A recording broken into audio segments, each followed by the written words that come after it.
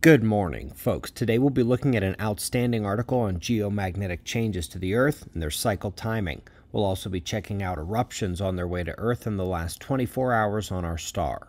SDO is in eclipse season, so we're using the GOES SUVI today for image continuity, more M-class solar flares, a solid filament release, and as we discussed yesterday, several eruptions did in fact release several small CMEs. Some of them are on their way here. We'll start the deeper dive by looking at low angstrom views to see the X-ray signatures of the flares.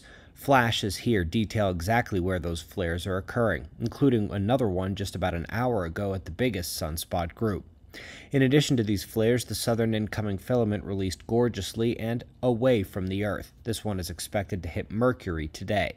But more relevant for Earth watchers were the previous eruptions, including some we saw yesterday, and then right after the morning show was released. Forecasters are expecting a multi-component impact in about 2.5 days. They think there will be one faster faint impact and then a slightly slower, more dense impact.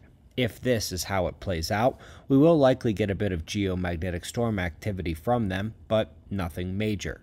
We'll be watching for their arrival starting on Saturday, and we will also, of course, continue to monitor the various sunspots. Sunspot number is over 270 today, and while that is a big number, only one of the spots seems especially flare-happy in terms of its size and magnetic configuration. That big one near center disk is what released a flare just this morning. We'll have eyes there as well. Top story today is an excellent article on geomagnetic reversals and excursions, with focus on the large-scale medium-term variations in the field.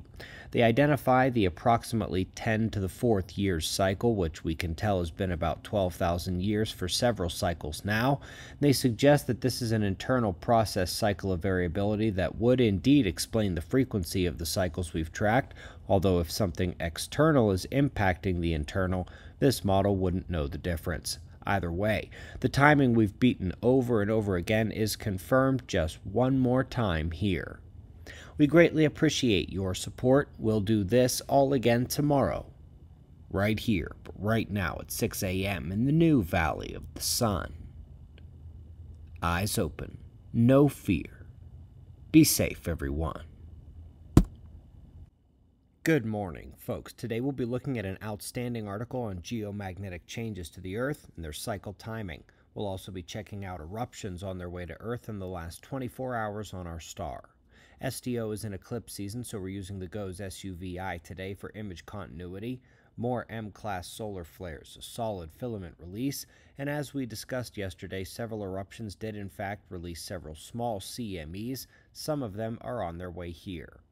We'll start the deeper dive by looking at low angstrom views to see the X-ray signatures of the flares.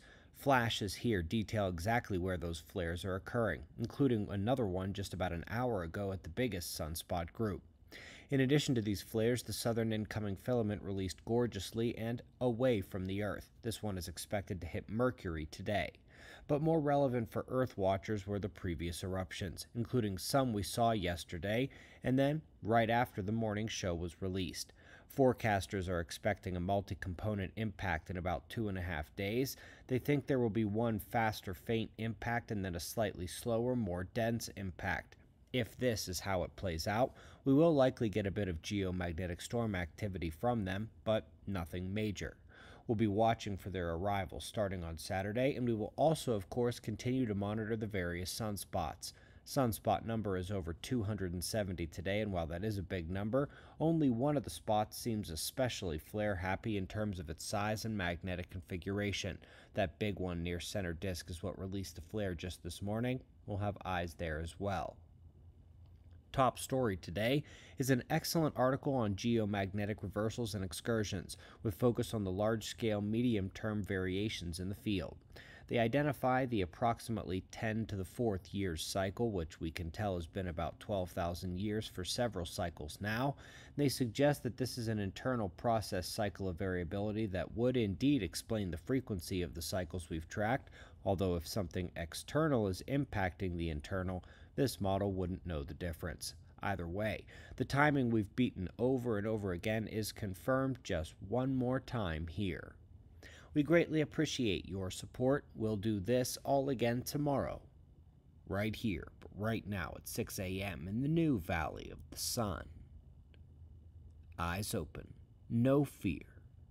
Be safe, everyone.